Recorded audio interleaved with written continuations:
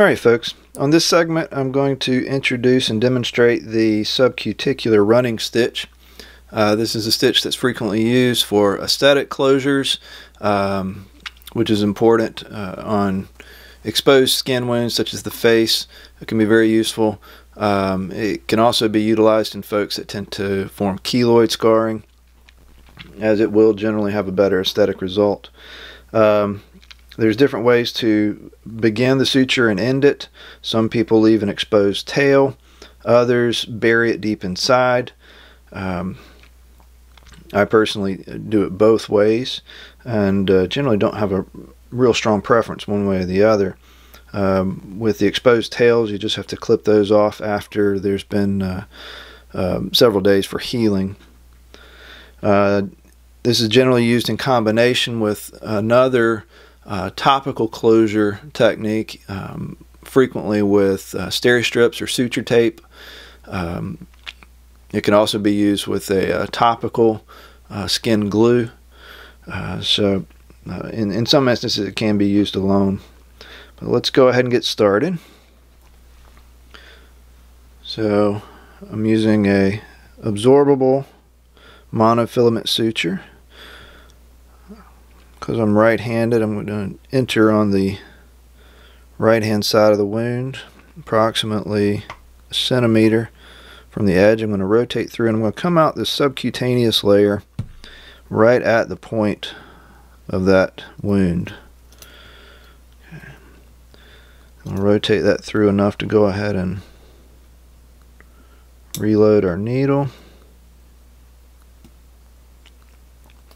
Alright. Now, for this initial pass in the wound, you're going to go right at the corner of the wound, keeping the needle in the subcutaneous layer. You're going to come out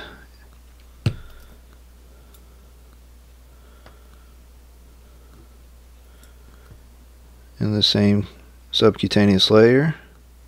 I'll go ahead and reload my needle and try not to grab my suture as well. I'll pull that through. Now, be sure not to pull your tail through, otherwise you'll have to start over. So frequently what I'll do, so I don't accidentally pull through, is I'll put a hemostat just on the tip to hold it.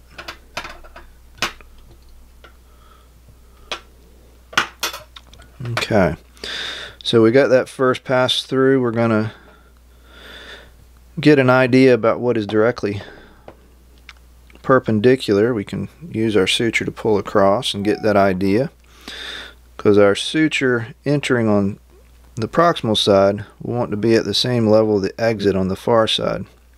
Now, sometimes if you're using a reverse cutting needle, that'll cut through the skin and it'll actually leave it more diagonally. So a way you can avoid doing that is start your entry point just behind that perpendicular line. So that's what we'll do now. So we evert that skin edge, enter in the subcutaneous layer, rotate that wrist through, exiting in the subcutaneous layer, rotate, grab that needle, and I've grabbed my suture, so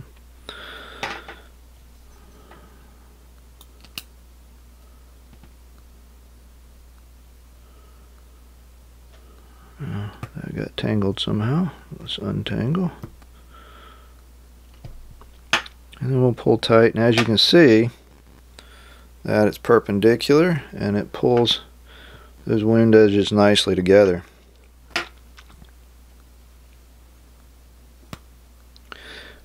And then we'll just traverse the entire length of that wound just as we started it.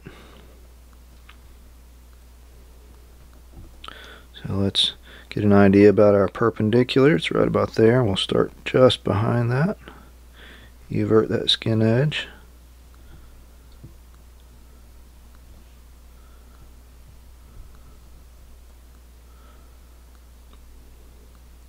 exit a subcutaneous layer.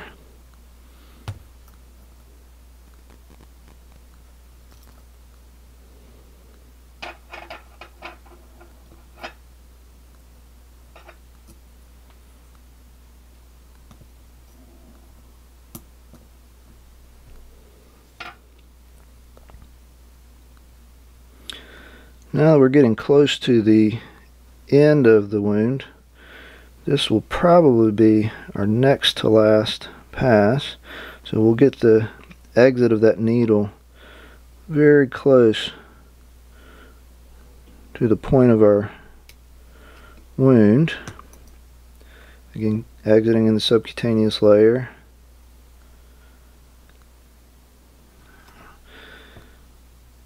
And for our final, we're going to exit, or correction, we're going to enter in that subcutaneous layer. We're going to exit right at the tip of that wound. We're going to tighten it down. And then for our final pass, we're going to go right in the tip, so take care not to pass the needle through your suture. We're going to go about 1 centimeter from the wound corner and come out of the skin. Now you can pull on both ends and tighten that wound right up, and as you can see, it approximates the skin edges perfectly, which is what makes that such a beautifully aesthetic closure. Now, finishing this off, you can do one of two things. One is you can use steri-strips to go ahead and tighten down the wound. You could also put a steri-strip over the limbs of your stitch and then fold them over and put another steri-strip, and that'll anchor it down. You do that on both sides. The other option you have is to tie it down into a knot. And now how you would do that, similar to how you would tie your interrupted sutures. So you make 2 forward throws around your needle driver. You grab the suture at the tip,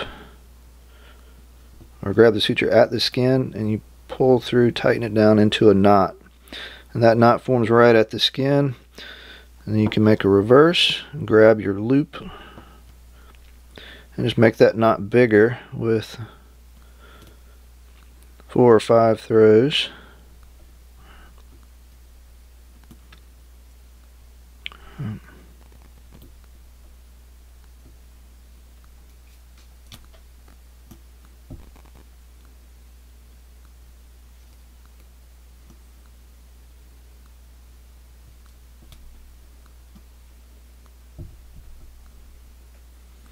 If you want to do more, you certainly can. I've done several more, just to make sure that that knot is stout enough that it won't pull through the skin.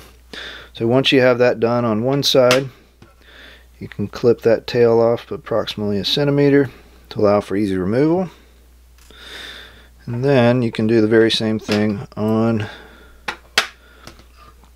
the near side, or your entrance side.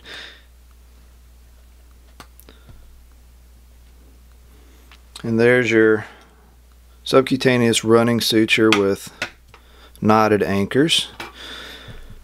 Now, once that wound is satisfactorily healed, or either healed enough that you don't need the anchors, you take those out just like you would a simple interrupted stitch. You grab your knot, pull it up, and clip right under the knot at the skin.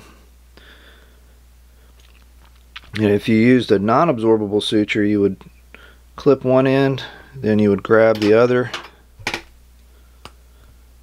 and you just pull that suture straight out as such. But again, if you use a absorbable suture, you can just clip both ends and leave the suture internally to dissolve. If you use a non-absorbable, you clip one end and pull out the other. And that concludes our running subcuticular stitch.